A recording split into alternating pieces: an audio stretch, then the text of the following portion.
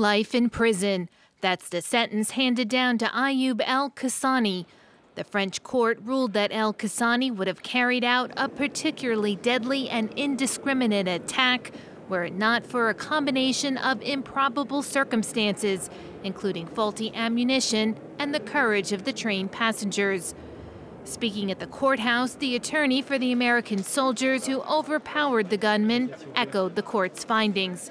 Mes clients, ils ont par leur action rendu ce procès possible, puisque s'ils n'étaient pas intervenus, tout le monde serait mort, en tout cas beaucoup, et eux seraient morts, et les gens autour d'eux, les premiers au contact d'el-Khazzani, seraient très vraisemblablement morts.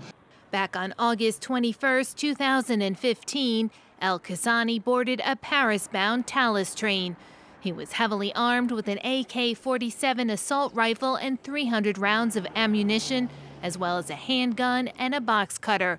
He shot and injured one passenger before being overpowered by 3 Americans, 2 of them off-duty soldiers.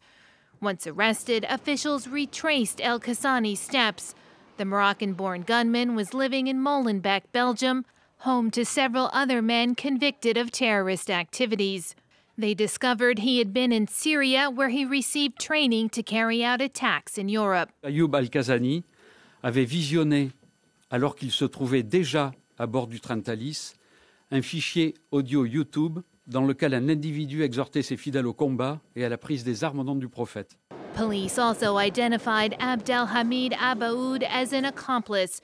He's believed to be the mastermind of the November 13th terrorist attacks in Paris. He was killed in a shootout with French police 3 months after the thwarted Thalys attack. 3 other accomplices have also received jail sentences ranging from 7 to 27 years in prison.